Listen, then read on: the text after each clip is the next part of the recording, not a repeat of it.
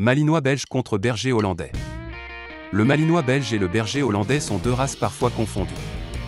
Les deux races peuvent retracer leurs racines dans l'élevage de bovins et de moutons, mais les bergers belges malinois et hollandais ont d'autres objectifs dans la société moderne.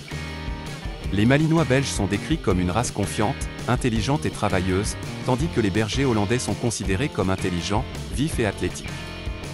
Ils sont de taille et de stature similaires, il est donc facile de comprendre pourquoi les bergers belges malinois et hollandais peuvent souvent être mal étiquetés. Dans cet article, nous allons jeter un œil à malinois belge vs berger hollandais. Nous diviserons cet article de comparaison dans les sections suivantes. Qu'est-ce qu'un malinois belge? Le malinois belge est un chien de travail de classe mondiale qui prospère s'il a une fonction ou un but à remplir dans la vie de son propriétaire. Membre de l'American Kennel Club Herding Group, la race belge établira un lien incassable avec son compagnon humain. Les malinois belges sont une race qui aime être actif et travailler, ce qui en fait plus que votre animal de compagnie moyen. Qu'est-ce qu'un berger hollandais? Le berger hollandais est une race de chiens athlétiques et intelligente. Ils ont été développés pour garder un troupeau et c'est un instinct que les membres modernes de cette race ont conservé. Les bergers hollandais peuvent être des penseurs indépendants et une forte volonté. Ils ont besoin de beaucoup d'exercice étant donné que leur objectif initial était de contrôler les troupeaux de moutons. D'où viennent les malinois belges? Les malinois belges ont d'abord été élevés dans la ville de Malines, à la périphérie de la capitale belge, Bruxelles. À l'origine membre de la race berger belge, les malinois étaient utilisés par les bergers et les bouviers en tant que gardiens de troupeaux. En fait, ils étaient décrits comme des « éleveurs de bétail hors pair ». Les malinois belges ont été élevés pour performer à un niveau élevé. Les premiers malinois sont arrivés aux États-Unis en 1911. Ils ont joué un rôle important pendant la Première et la Seconde Guerre mondiale. Leur importation a été temporairement interrompue pendant la Seconde Guerre mondiale. L'American Kennel Club a reconnu la race en 1959 et leur nombre a recommencé à augmenter. De nos jours, les malinois belges jouent un rôle crucial dans la société. La race travaille souvent avec l'armée, la police, la sécurité, les chiens de recherche et de sauvetage. D'où vient le berger hollandais? Les bergers hollandais sont originaires des Pays-Bas. Ils étaient utilisés par les bergers et les agriculteurs qui avaient besoin d'un chien polyvalent dans leurs fermes et ranchs. Décrits comme un « touche-à-tout », ils étaient utilisés pour garder les poulets sous contrôle, garder les vaches laitières, tirer les charrettes avec les produits au marché. Ils servaient également à surveiller de près les enfants. Les premiers membres de la race sont apparus en 1898. Au départ, toutes les couleurs étaient autorisées, mais en 1914, il a été décidé que le bringer était la seule couleur acceptable pour les bergers hollandais afin de les distinguer des bergers allemands et des bergers belges. Comme le malinois belge, les bergers hollandais modernes sont utilisés comme chiens policiers, chiens de recherche et de sauvetage ainsi que chiens guides pour les aveugles. Malinois belge vs berger hollandais, taille. Les malinois belges sont des chiens de taille moyenne à grande. Ils ont une gamme de hauteur de 22 à 26 pouces de hauteur et pèsent de 40 à 80 livres. Les bergers hollandais sont de taille similaire. Ils peuvent mesurer entre 21,5 et 24,5 pouces, alors qu'ils peuvent peser entre 42 et 75 livres. Malinois belge vs berger hollandais, apparition. Les malinois belges ne sont pas trop différents des bergers allemands. Ils ont une tête différente, sont plus longs et plus fins. Ces chiens de travail doivent être forts et bien musclés, mais élégants et profilés plutôt que volumineux. Leurs couleurs de pelage vont du fauve riche à l'acajou avec des oreilles noires et des yeux foncés. Comme nous l'avons mentionné ci-dessus, les bergers hollandais ne peuvent avoir qu'un pelage bringé. Ils devraient avoir un masque noir. Parfois assimilés en apparence à un loup, leur pelage peut être à poil court, à poil long ou à poil dur. Malinois belge vs berger hollandais, tempérament. Le malinois belge doit être confiant mais réservé avec les étrangers. La race développera un lien profond avec ses propriétaires, montrant un côté affectueux.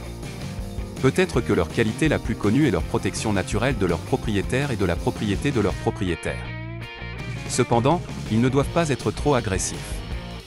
Compte tenu de leur utilisation comme chiens militaires et policiers, vous ne serez pas surpris d'apprendre que les malinois belges sont très intelligents et obéissants. Les bergers hollandais sont une race de chiens polyvalente qui peut remplir un certain nombre de fonctions différentes.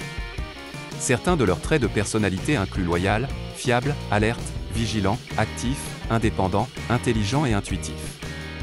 Comme les malinois, ils doivent être intelligents et obéissants. Ils ne doivent être ni agressifs ni timides. Leur intelligence et leur capacité à suivre les commandes signifient que les bergers hollandais sont d'excellents animaux d'assistance. Malinois belge vs berger hollandais, exercice. Si vous n'avez pas le temps de vous consacrer à des activités avec votre Malinois belge, ce n'est probablement pas la race qu'il vous faut. Les Malinois belges ont besoin d'une activité régulière avec leurs propriétaires de chiens pour se sentir épanouis et satisfaits.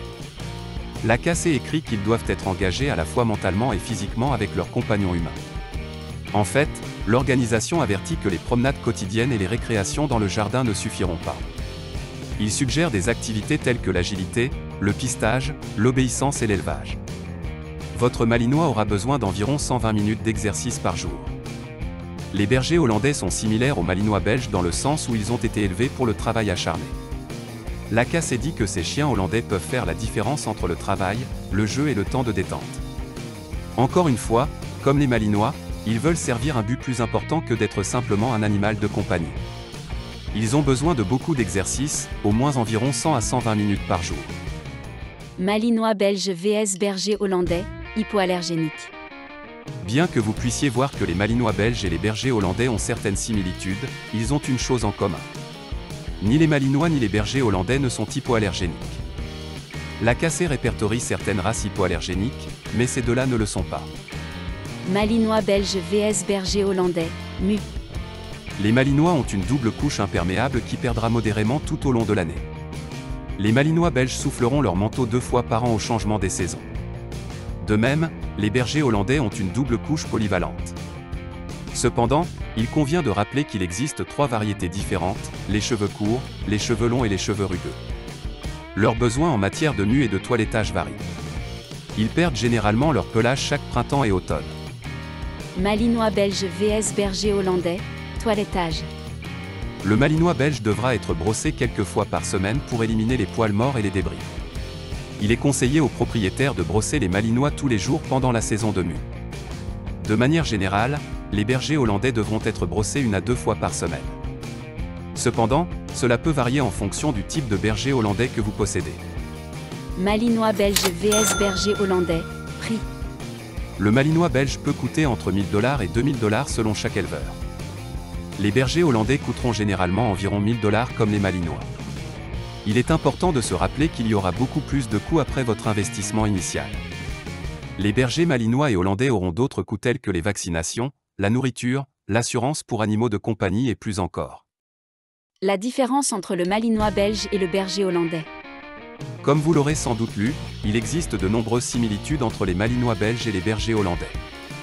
Les deux ont des besoins d'exercice uniques en tant que chiens qui aspirent à un but dans la vie de leur propriétaire. Ils sont similaires en taille et en stature. Cependant, les bergers hollandais ne peuvent être trouvés qu'en bringé, tandis que les Malinois ont un peu plus de variété dans leur couleur de pelage autorisée. Vous pouvez également obtenir 3 types différents de bergers hollandais, mais les Malinois belges n'existent qu'en une seule variété.